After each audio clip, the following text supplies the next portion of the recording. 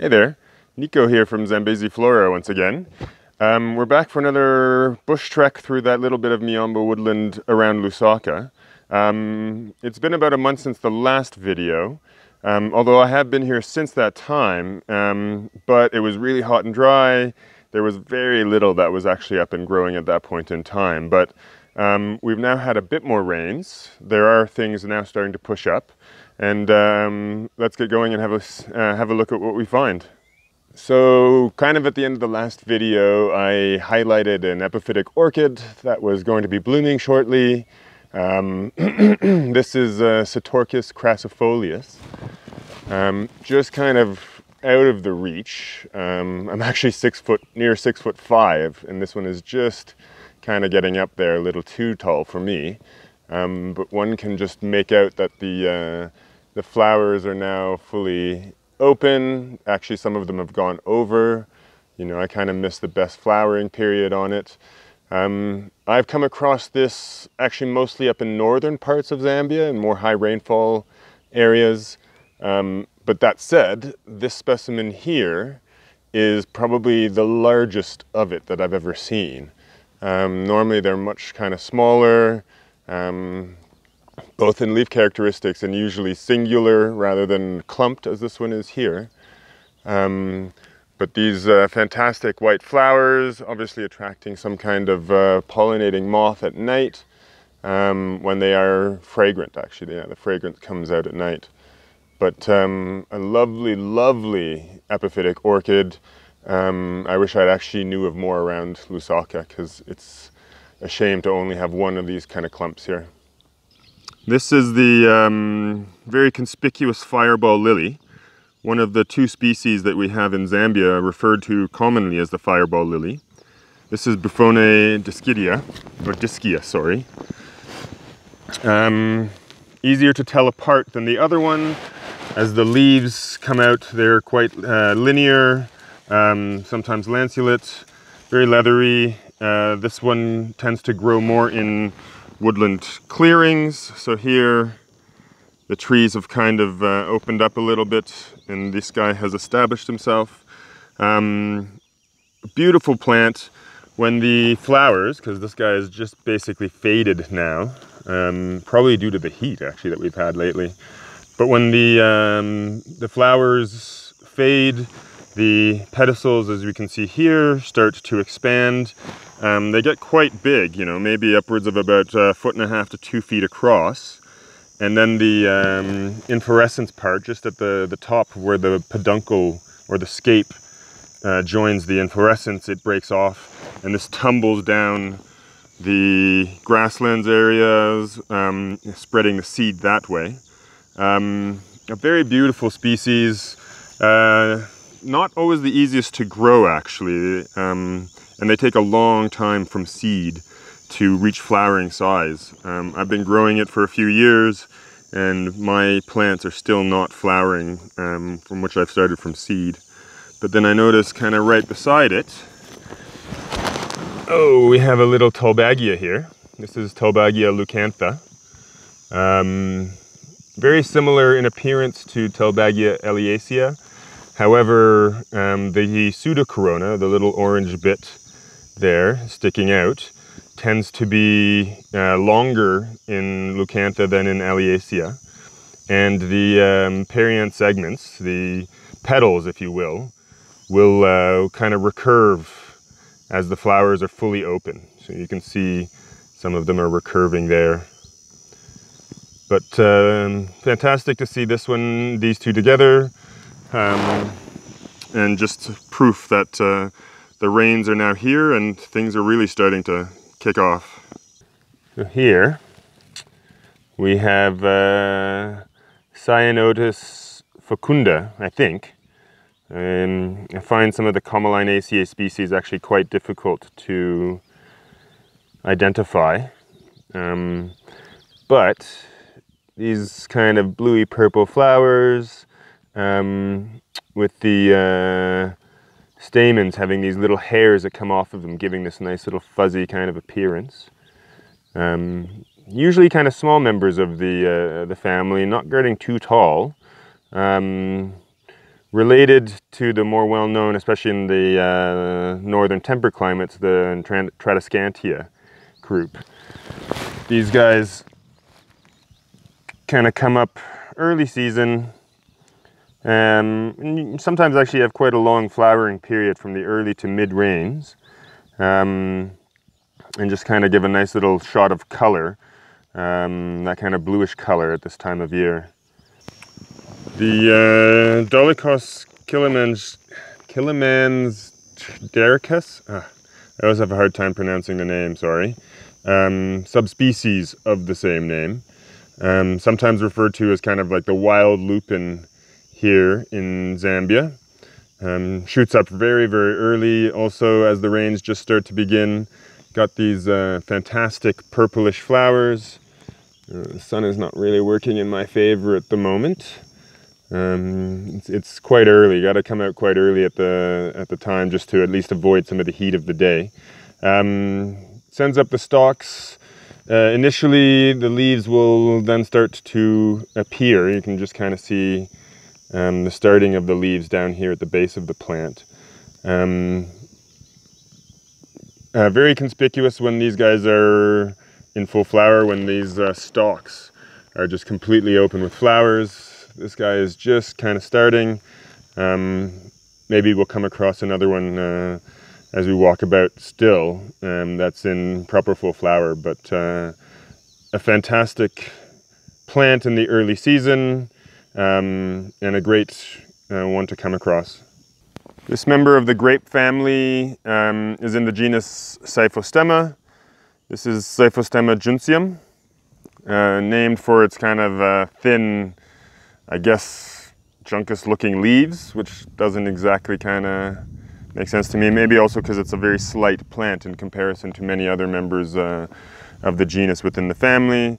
This guy has already gone through the fruits, or the flowers, sorry, and the kind of little grape-like fruits are now ripening. Hopefully we'll come across one that's in flower. And these fruits ripen very, very early. It flowers really early, fruits really early, and these seeds will germinate the same season.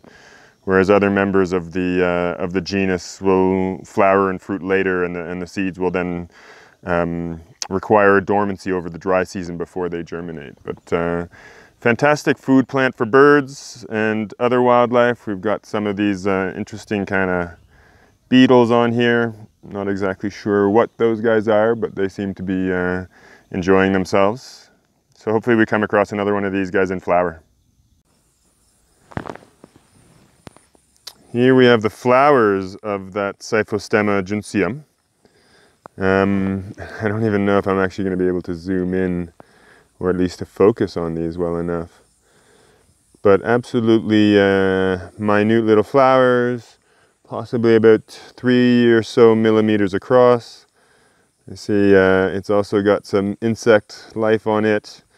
Now all the Cyphostemma flowers are pretty small like this. You know, they're obviously they have their differences in terms of different species giving different flowers, but they are not exceedingly ornamental florally, but then obviously in terms of the shape of the plant, especially with these leaves coming out this kind of reddish purple color in the early season, and then sometimes actually getting kind of more of a bluish gray bloom on it afterwards, makes this species actually quite attractive. I have collected seeds and I am growing it to introduce it to the farm, as well as with a few other different Cyphostemma species I've come across as well. But very kind of nice architectural plants. It seems a little early for this little one to be up and blooming already. I think this is Aspilia pluricetta, subspecies pluricetta, in the Asteraceae family. I'm not all that strong on Asteraceae. It's a very big family. But these lovely little yellow ray florets kind of make it stand out. It's a very short plant at the moment. I would expect to see it a little later once the rains have properly set in, but maybe there's a bit of an area that got quite a bit of rain here, which has kind of kicked this guy into growth a little earlier. Fire is a natural part of the Miombo Woodland system. Here we have an area that has been burnt, and actually it's been burnt fairly recently. There's a little section over there where you can actually see a trunk that is still smoldering, you know, a dead trunk at that, not anything that was brought down by the fire. Ideally, fires in the early part of the dry season are best. They usually don't burn as hot. They're less destructive, they're very patchy, whereas here you can see that this has just pretty much just gone through everything. It's also affected the new leaves on the taller trees. A lot of them, especially those that are not at the very top of the canopy, have been singed. So these trees will have to reshoot again. Anything on the ground, and even though this little one didn't get burnt itself, you can see that all of these new leaves are now basically crispy. You know, ideally this thing will have to reshoot out and put more energy into growing more leaves. But late season fires are definitely more destructive than those from earlier in the season, ideally May, June, to keep it to a cooler temperature and remove some of the undergrowth, but not all of it, whereas this basically has just removed everything. The other fireball lily species that we have in Zambia is Cyrtorchis multiflorus, subspecies multiflorus. This guy has just opened. He's actually almost in perfect flower at the moment, and if I put my hand over top of it, yeah, I get all the pollen spreading onto my hand. So this differs from the first one that we came across, principally in that actually the bulb is below ground. I didn't actually point that out in the last, in the Boophone species, where the neck of the bulb actually sticks up above ground quite a bit. In Cyrtorchis, the bulb is completely underground. The inflorescence is similar, but when the fruits are ripened, it doesn't elongate and form that kind of tumbleweed structure. Instead, this guy produces green berries that then ripen to an orange or red color and are bird dispersed. And the leaves as well. So these leaves are much broader. They don't quite form a fan shape. And they actually develop somewhat of a pseudostem. So the actual leaf shoot can get quite tall, and then it has these kind of the way that the leaves attach into the plant give the appearance kind of a pseudostem for the habit. But it is a very conspicuous plant, just like the Boophone is. And when you kind of know the differences to look for, you can easily tell the two apart. Quite a number of our indigenous figs here in Zambia kind of start their lives as stranglers, and this one does not seem to be any exception. Obviously it got started on the trunk of this guy here, on one of the trunks of this guy here, which is the Brachystesia. And eventually strangled him, and now that trunk is almost completely gone.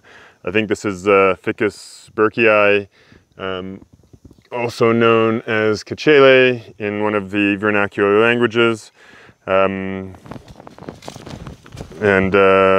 just one of the components of the woodland here. We've got a range of sedge species in Zambia, from the very small, as this type is here, through to quite large species. I'm not really sure what the species is. I'll see if I can't find the name and put it on here. But the white florets are actually quite a striking little feature of this guy, but you definitely have to be walking over him to see him. Here is the tumbleweed structure of the fireball species Boophone disticha. You can see that the pedicels have actually expanded quite a bit. Where fruits have formed. You got the swollen ones here. When this thing is fully ready, as I say, it'll break off just at the attachment point underneath here. And then you can just imagine this thing rolling across the forest or grassland floor as the wind blows it. And every now and then when it gets stuck, or as these little guys break off, the seed falls out and poof, you've got the plant potentially able to grow in a new area. Oh, and then just on this other side here, we have another species of Cyphostemma. I think this is Cyphostemma. Ooh, actually, I'm not sure, to tell you the truth. It looks a little like Rhodeaceae, but I can't be 100% certain. This guy is much, much bigger. You know, this is at least getting up to about a meter and a half tall. We've got, again, the quite small flowers here on these inflorescences. Here's the little fruit that's starting to develop on this guy. And again, the birds will disperse this when those fruit ripen to a kind of a purpley black color. Here we've got a fantastic specimen of the foxglove orchid that's flowering just on this access road. You can kind of see on the other side where the fire has gone through that side. This is Eulophia cucullata. And it comes up, yeah, just as the rains begin, with these fantastic large flowers. I don't know if I can focus really well into that. Most likely pollinated by larger bees, bumblebees and the like. And very widespread across Zambia. You know, I've come across this all the way from the northeast to the northwest, and then obviously down into southern parts, kind of like we are here around Lusaka. The flower stalk will come up first, the leaves will follow then afterwards, and easily spotted from a distance. I saw this maybe from about 50 meters away and just had to come over because it's in such a nice condition. Quite a decent stalk on this with still more flowers to open. A great one for kind of light woodlands and grassland habitats. Here's another little orchid species, early flowering. This is Orchidaceae euanthus. These kind of white nodding flowers. They don't open too wide. This used to be classified as Eulophia euantha, but taxonomic revisions and all, now it's an Orchidaceae species again. It produces these lovely kind of white sprays, sometimes tinged with pink, then with that kind of darker throat, as you can see there. It shoots up its flower stalk first. This one actually looks like it's got another flower stalk coming, so, and then the leaf is also just starting to come up here. This is not as common as the previous orchid, the Eulophia cucullata that we came across, and usually prefers kind of slightly more shade in woodlands. And here we've got like a little Brachystegia seedling kind of growing up next to it. We'll see if that one ever develops into a larger tree. And then I just actually see right beside it, we've got some of the seeds of one of the Proteaceae family members here. I think this is a Phoria seed. So there's obviously a tree nearby to be dropping these guys. So I actually might collect these and see if I can't germinate them and try and grow that back at the farm.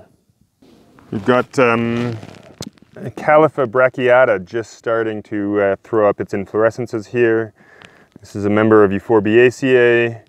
A lot of people will be more commonly acquainted with the succulent Euphorbia, but this is one of the little herbaceous genera. This guy can grow up to quite a bit tall, upwards of 2 meters, perennial from a kind of a woody root. The flowers are not fully out yet. They'll have kind of a reddish look to them when they are open, but just starting to grow. So nice to see him. And then right next to it, we actually do have a euphorbia. This is also herbaceous euphorbia. Pretty sure this is Euphorbia oatsii, but it won't be flowering for a little while longer. I've been walking by a number of clumps of this little hypoxis, but none of the plants were in flower, and finally I've come across one. This is Hypoxis goetzii, sometimes also known as the African potato. It grows from the kind of potato-like tuberous root. These guys basically only open when the sun is shining. On an overcast day or on a rainy day, these flowers are shut, waiting for sunnier days to come before they open. Bright yellow flowers early in the season. They'll continue flowering even as the leaves, which are just starting to emerge back here, start to really kind of spread out. And a fantastic early season bright color. In one of my previous videos, I highlighted the flowers of the species Lania edulis. This is a Cyrtorchis species. Usually doesn't grow very tall. This one is obviously in a more protected area, so is able to form above ground woody stems, but can usually actually be burnt back below ground and then reshoots every year from the woody root underground. These have little edible fruits. I don't know if I can really think the sun is working in my favor at the moment. Grape-like. I can't seem to get it focused, unfortunately. Let's see, get a different angle maybe. There we go. These are edible fruits, nice and ripe now.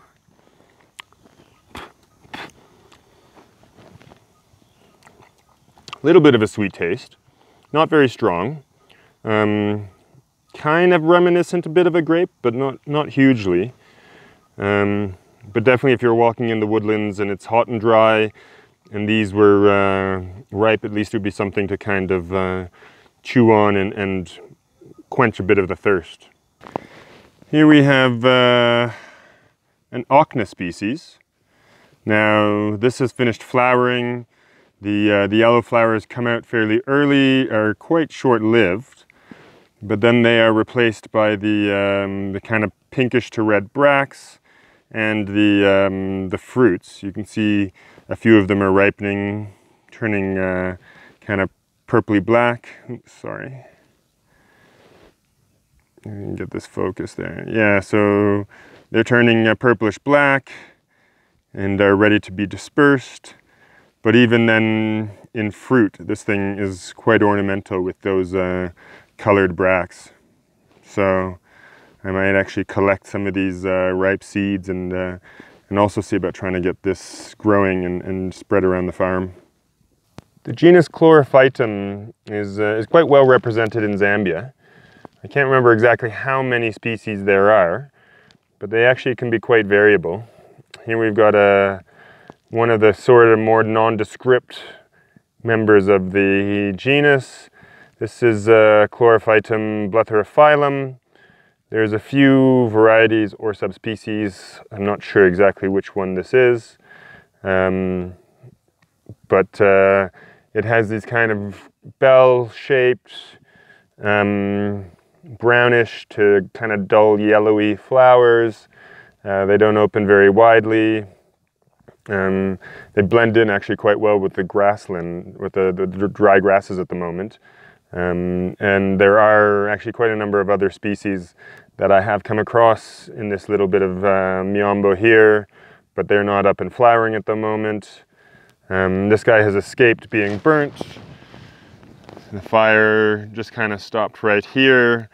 And actually, as I've been walking further around, I think what has happened is that the cattle at this farm have been ranged in the last little while, and they've trampled quite a bit of the dry grasses and other dry material. So what you have is the fire hasn't actually been able to just spread through at a crazy fast speed. It's just kind of crawled along the surface, burning up a bit of the dry grasses and leaving patched areas where not everything has been burned or where it misses it altogether. But this little chlorophytum has definitely escaped the fire this year. I just need to point out how the color of things can kind of catch your eye, and I was just walking by some distance away, and these emerging leaves from one of the Brachystegia species really caught my eye with that kind of rusty orange color to them. Lovely feathery kind of look to it and nature to it just as these guys start to emerge. It is just, you know, a wash of color, but sometimes from things that you don't necessarily expect. So we've got our second epiphytic orchid. Here is Arangus verdicii, subspecies verdicii. Again, this guy's a little out of my reach. Maybe I'll come across another one that is lower down on the stem, but this guy's just in full flower, looking stunning at the moment. We've got giant land snails in the Miombo, and I've never actually come across any of these guys that are living. I always seem to come across the bleached out shells, but this is quite large, you know, 3 to 4 inches long, maybe 2 or so wide. A lot of work into creating this, and now I suppose the snail that used to call this home is probably dead, but he leaves quite the little monument. I've just stumbled across another little ground orchid. This is a Eulophia of some sort. I'm not 100% sure what species it is, mind you.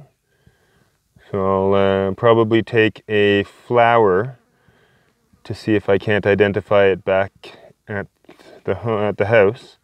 Actually, as I was walking back, I noticed this tuft of leaves, which is quite reminiscent of an orchid, or at least a petaloid monocot.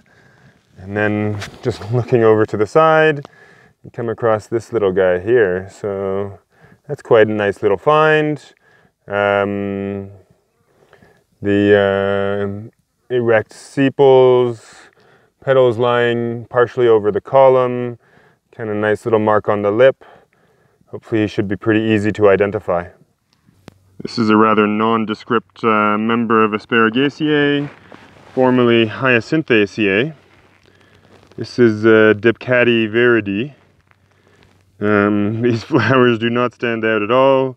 You literally have to stumble across it to notice it. But obviously of interest to some insect life. We've got some kind of insect just sitting on one of the flowers. Not sure, it kind of looks like a cricket type of insect to me. But produces these greenish brown flowers.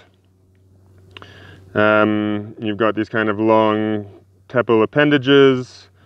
Most members of this genus are green flowered, not very big.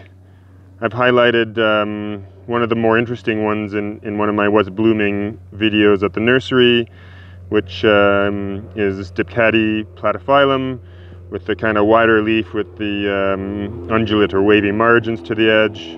This guy just has grass-like leaves. Nothing is emerging out yet. Oh, no, I'm wrong. You've just got a leaf starting to emerge.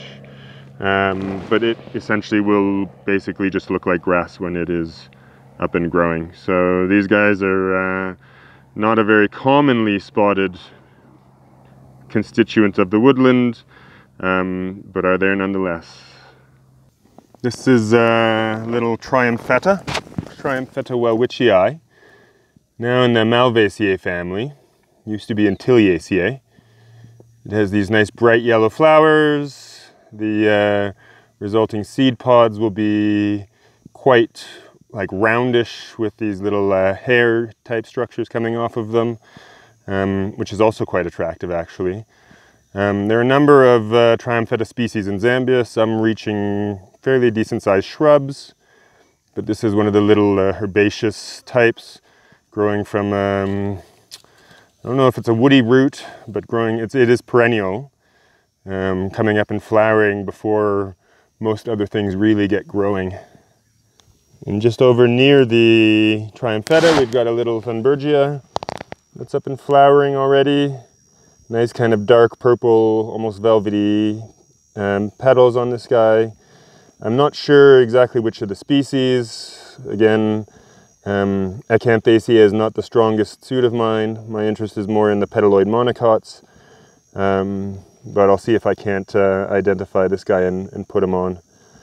But his flower color definitely stands out. We've not come across anything so far today that has that same kind of nice velvety dark purple color.